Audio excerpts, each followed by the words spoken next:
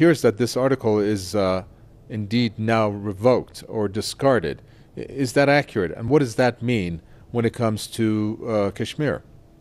Home Minister has formally announced it that there was a presidential decree as a result of which this special status has been revoked, which means now Kashmir would not be a disputed territory as per Indian constitution, as per Indian law. This means that any Indian citizen can purchase a property, any Indian citizen can have a job inside the Kashmir territory, and that also means that the other parts of the Kashmir, which is Ladakh, it has been made as a part of the federal unit. So in that context, I think we need to see what are the 17 UN Security Council resolution. What are they saying about it? Kashmir remains a disputed territory as per international law, and its final status has to be determined through a referendum, through a plebiscite, something New Delhi has been denying, despite the fact that it considered it inside the UN Security Council, and despite the fact that subsequently it vowed that it would hold referendum. Now, in this situation, when the Kashmir, in the entire Kashmir, Indian side of the Kashmir is under curfew, and there is already border tension with Pakistan, there have been incidents of skirmishes. India has been using banned cluster ammunitions on Pakistani side of the border. Many civilians have been killed. Their fear of escalation between India and Pakistan. You might recall that there was a similar situation back in February this year when Pakistan had downed 2 fighter jets of India. One Indian pilot was arrested. So I think it's a bad omen for the peace in the region. The way forward towards a negotiated settlement, I think those chances seems to be fading.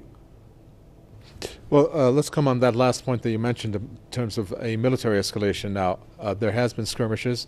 There have been military confrontations. As a matter of fact, the past year or so has seen an uptick. Do you think that this increases the chances of a military conflict between Pakistan and India?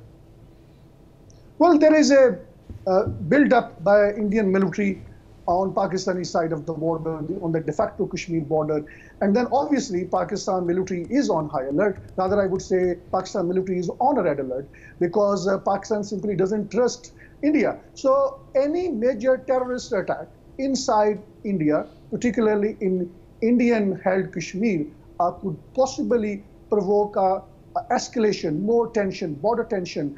I think it is a terrible situation in the sense that the both countries are nuclear armed, and there could be possible miscalculation. The international community is not understanding that how dangerous this region is. Kashmir is a nuclear flashpoint after 1998. Pakistan had at least 3 wars, including a brief conflict with India over Kashmir. And now India thinks that through an excessive use of force by deploying more than 800,000 paramilitary and army inside Kashmir, they can suppress this uprising. This is most unlikely to happen. India has arrested the top Kashmiri leadership. Nobody can be seen in the streets. There's a curfew. Internet connection have been disconnected. All day-to-day life seems to be coming to a grinding halt. How long it can last? Simply, sooner or later, there is going to be protest. That means India is giving more justification to the militants from Indian Kashmir to attack on its security forces. Now, Pakistan has long blamed India that India has been conducting false flag operations to put blame onto the Pakistan. So I think Pakistan, the military top generals are going to meet tomorrow to have Pakistan's own course of action in the event of this tense situation. Prime Minister Imran Khan has said that the situation has the potential to blow up another crisis.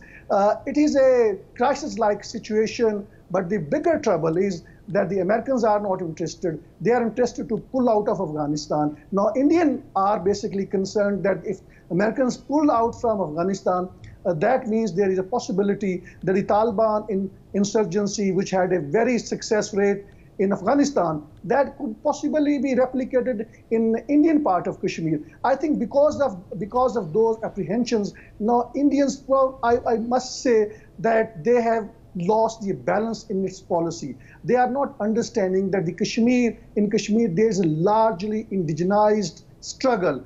People are raising Pakistan's flag. They have already fenced the entire border. It is not support from Pakistani side of the border. Pakistan cannot basically influence the entire population to come on the roads to raise Pakistani flag. So in a broader picture, I think Indians are going to lose Kashmir sooner or later. It is simply a matter of time. Thank you so much for that. We appreciate it. JAVED RANA.